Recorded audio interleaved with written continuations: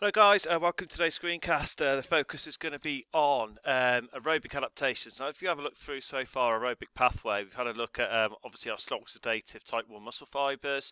We've looked at the structural and functional characteristics within those. We've also had a look at the aerobic energy system and how that provides energy or resynthesizes ATP, lots of it, 38 to be exact, during low intensity high duration work such as a marathon runner.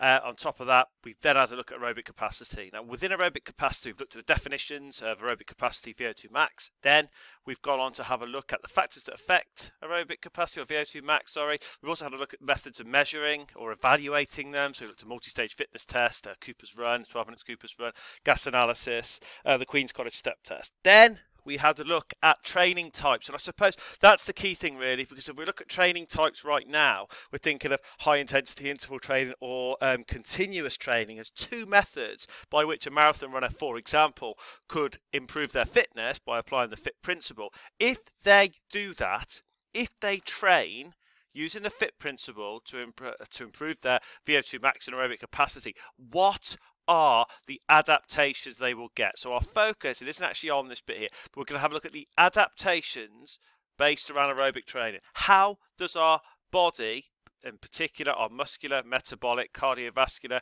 and respiratory systems, how do they change and adapt if we subject them to aerobic training? Okay, so that's what we're going to have a look at. Now if you have a look in, so our title of the kind of focus within the lesson is going to be adaptations to aerobic training. So what I'd ask you to do now is a couple of things just to consider. So first one, as I've kind of mentioned there in the screencast, when you're talking about aerobic adaptations, you don't have to copy this down at the moment.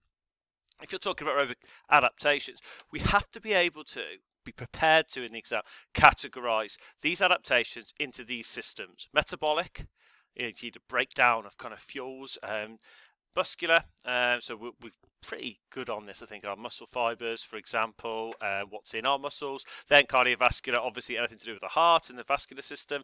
And then finally our respiratory kind of system on top of that. So you will remember certain things. When we start to look at these adaptations, you'll remember studying the cardiovascular system. You'll remember studying the respiratory system. You'll remember words coming from within the metabolic system and the muscular system. And that is why this is a really nice way to sum up, you know, our kind of aerobic pathway. So if we have a look then, let's have a quick look. And there's something else we'll maybe have a look at in lesson is the ability to evaluate these adaptations. So that's something we'll have a look on top of that. And if I just give you an example of a type of question that will come up, or did come up most recently in the 2019 AS exam, it was this. And it asked, after talking about aerobic capacity, it asked, for team gauge in this case, it asked you to evaluate the benefits, you can see there, the physiological adaptations, the changes within our body made by the muscular and metabolic systems after a period of aerobic training. So as you can see, they could ask you to categorize, okay? So that's important, and that'll be the heading of each of the slides as we go through. So let's have a look then. Muscular adaptations to aerobic training. So within our muscle cells, we have certain things that change as a result of kind of HIIT training, continuous training. The first one is we have an increase in mitochondrial density or size. So if you remember from the aerobic energy system, we used the mitochondrial matrix here in this bit here, and we also had a look at the mitochondria cristae. So remember, the mitochondria matrix was used for the Krebs cycle, and that's where we synthesized those 2 ATP there. And then also we had the kind of mitochondria cristae, or the folds of the mitochondria, which NAD and FAD took kind of hydrogen down to allow us to resynthesize 34 ATP.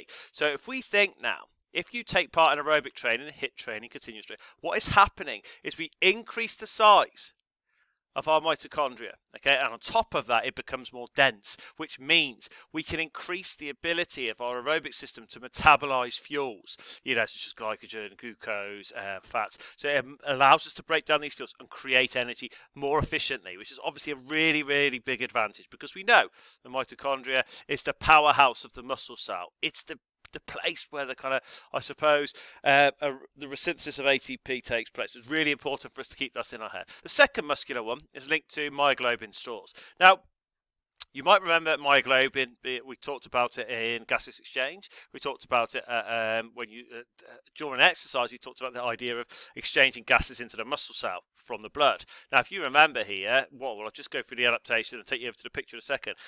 If we exercise, we increase the number of myoglobin stores, okay, which means we can increase oxygen transport to working muscles. Now, if you have a look here, you've got hemoglobin here, or red blood cells, whichever way you want to look at it. So within the hemoglobin here, we have oxygen, and it's transported then into myoglobin into our muscle cells. So if we imagine here, what we're getting is we're getting an increased store of myoglobin in the muscle, which means we can then transfer oxygen or diffuse oxygen into the working muscles and allow us to perform aerobically for longer. So ultimately, two things: one increase in size, one increase in stores, mitochondrial density size, increased myoglobin stores. Both of these allow us to perform aerobically for longer, okay, before we reach fatigue. Now, if we go on from here, final one, there is also a hypertrophy of slow oxidative type 1 fibers, okay, and of course if we can get an increase in size of the muscle fibers that allow us to respire aerobically, that means we can increase aerobic energy production. So that's our key focus there. So hopefully you feel like you could have a decent go at those: mitochondrial density, myoglobin, and then hypertrophy of oxidative type 1 fibers, or slow oxidative type 1 fibers.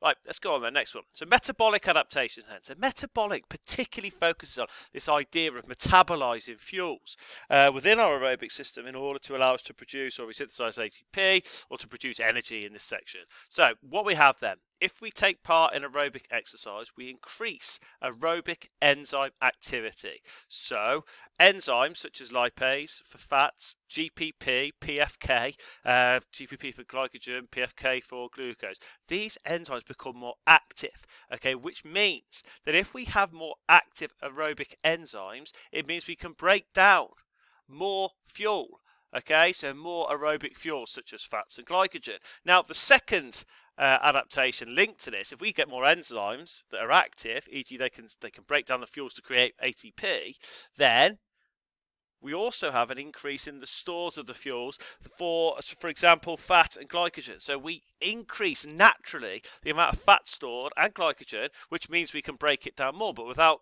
an increase in aerobic enzyme activity, we can't break down the fuels to resynthesize ATP. So you see how these two work as a pair, really. Okay, it's all very well having more enzymes, but if you haven't got more fuel to break down, they don't really work. So if you take part in aerobic exercise, not only do you increase the fat and glycogen stores within your muscles or within our bodies to allow us to break it down, but we also increase the enzymes available to break them down, which is fantastic. So that allows us to perform aerobically for longer. And actually, you know, we'll look at the net effect when you come into the lesson, but every single thing here delays the point of obla.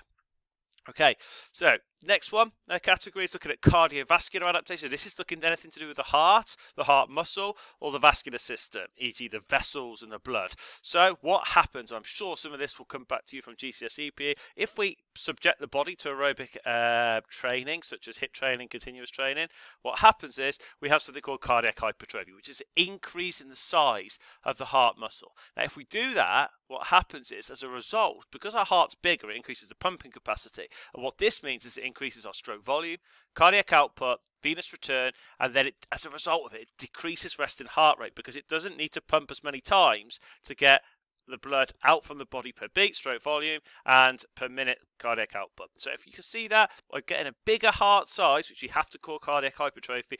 This means we can pump out more blood per beat, e.g. stroke volume. We can inject more blood per minute, cardiac output, and we can get more blood back to the heart after exercising. So that's a key thing to make sure we've got there. These are the effects. This is the impact. If we go on from there then. Next one. Increased efficiency of vascular shunt. So when we're trying to redistribute blood to the working muscles, if we don't train, we still do it. But if we do aerobic training, we increase the efficiency of it because we increase the elasticity of the arterioles, okay, which are those kind of vessels that allow us to push the blood towards the working muscles and away from the heart. So this means that we get more oxygenated blood to the working muscles. Now, on top of that, we increase red blood cell production, or hemoglobin content. What this means is red blood cells are oxygen carriers within our blood. So if we do that, it means we can increase the oxygen transport into the working muscles. We've already had a look at myoglobin within the muscles. On top of that, we have capillarization. So capillarization then, capillaries are kind of within our blood and allow gaseous exchange to take place. Now, we have them anyway, but if we take part in aerobic exercise, such as HIIT and continuous, what this means is we increase the density of capillaries around the alveoli. So as we know, oxygen is transferred from the alveoli into the blood. The blood consists of capillaries, and that allows oxygen to be carried then towards the working muscles. So if we can get more capillaries around, or more dense formation of capillaries around the working muscles and the alveoli, that means that we can increase our efficiency of gaseous exchange, which means we can get more oxygen where we need it and more carbon dioxide where we don't need it. Okay, away from where we don't need it, sorry. So if we go on from there, last couple, and this is the respiratory adaptation. So within our respiratory system, if we do aerobic training, things change to our respiratory system. So let's have a look at those two things that change on here then. So firstly, we have an increased surface area of the alveoli. Okay, so by having an increased surface area of the alveoli, remember that is our first site for gaseous exchange. What that means is we have an increased site for gaseous exchange, which we can get more oxygen into our blood capillaries and then take them through to the muscles.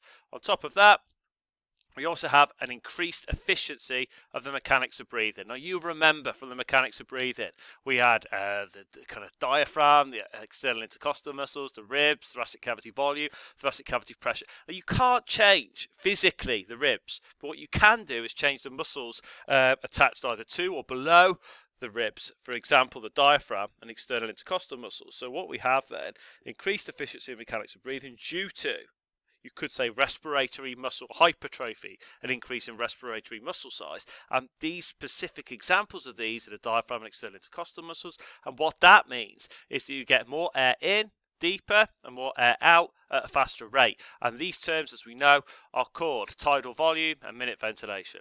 So these will be the things that change with regard to our respiratory system. So I could just say this now, if you want to make a note of this at the end of your notes, it's basically as a result of taking part in aerobic activity. The net effect of all of this is there is an increase in VO2 max. One. The second thing that happens is there is a delay in the point of obla. Okay, so the point at onset of blood lactate accumulation, the point where lactate accumulation exceeds the speed at which we can remove it, is moved back, so we can run for longer before we feel that lactate taking over. Okay, on top of that, increases our intensity and duration of exercise, so we can work it more intensely and for a longer period. And finally, it helps prevent fatigue. So I'd really appreciate it if you could just make a note of those, pause and rewind if you need to, and they are the net effects of these adaptations. Okay, thanks very much.